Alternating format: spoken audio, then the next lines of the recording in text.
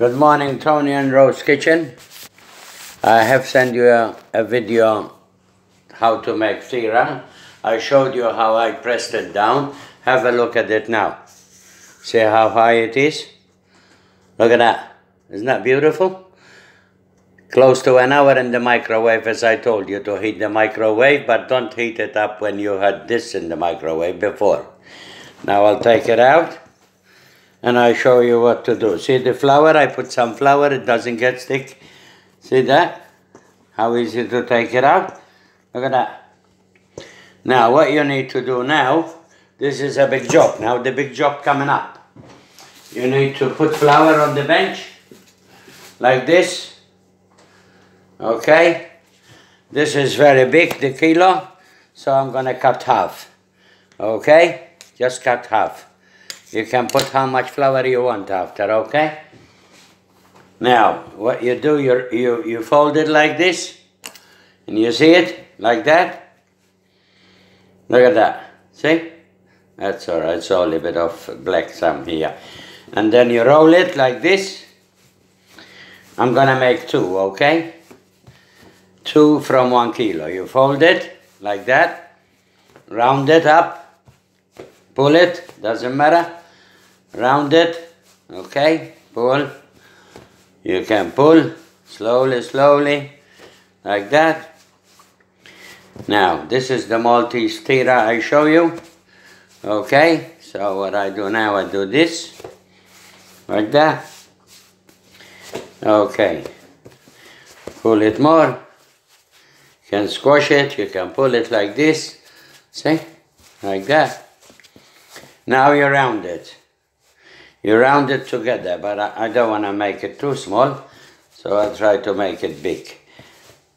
Round it, put the edges together, press them hard, press them hard. Now, I got this mat that you can put in the oven. If you haven't got that, buy the baking paper. Get them round, put it in a tray like this. Okay? Put the oven on, heat it up for 10-15 minutes on full.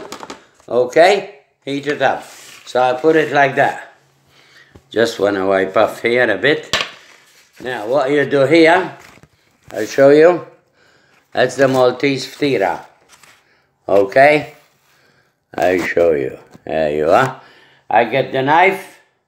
I cut a few slices like that. 1, 2, 3, 4. Okay? Cut them like that. 4, 2. Okay? Like that. Now, if you want a Maltese fitra, you must spread some flowers on top like that. On top of the pastry after you cut it, okay? Okay, just rush some flour like that. And I put another one. I was gonna put some rose, but I put another fitra, but this one is bigger. Okay? This one is much bigger. Okay, you see, it doesn't matter. Anyway, you can make them both big, you know, into different dish. Now, when I heat the oven, I need to rest them. I need to rest this until they puff up again, okay? And the pastry is absolutely beautiful. You shouldn't go wrong if you do the pastry exactly what I ask you. If you heat the microwave for 40-50 seconds, you know, put it in the microwave after, with the microwave off, okay? Put it in there, and you'll be all right. And then, you roll it like that, let it rest again. This one is going to be much thicker. Press the end, press it properly, put it in the dish, in the tray, like that. You know, like this. See, this one is going to be much higher, much higher. It's okay, my importage. So you flatten it a bit, like that. Put couple of knife, cut it, like that, like that. Okay, cut it, don't worry, just cut a bit of slice. Get a bit of flour, put it on top, okay? And that will become like Maltese fitra. Now, with this, when you bake it in the oven, 240, it might take 20 minutes, it might take half an hour. The time I will tell you after. But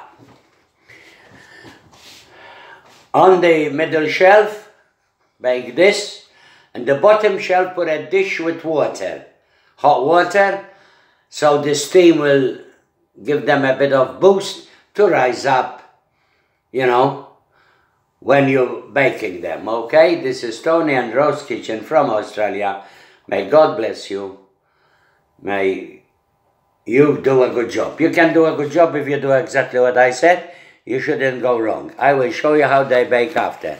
Maltese fitra, made by Tony and Rose Kitchen in Australia. How about that? You like it? I like it. God bless you. And I really like, by the way, I really appreciate it.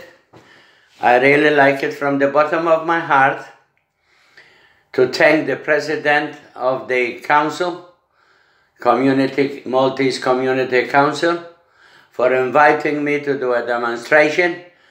But unfortunately, I'm a bit hesitating. I wish I could come, but because I lost my wife, I feel shy to do it, to be by myself there. But from the bottom of my heart, I really like to thank the President of the Community Council of Victoria for inviting me to do a demonstration. It's not because I want to refuse, it's because at the moment I'm still hurt without my wife, and I just can't do it, that's all. But I apologize from my heart, and I thank you from the bottom of my heart. Thank you so much. Tony and Rose Kitchen, God bless you all. Keep learning, and keep strong. God bless you.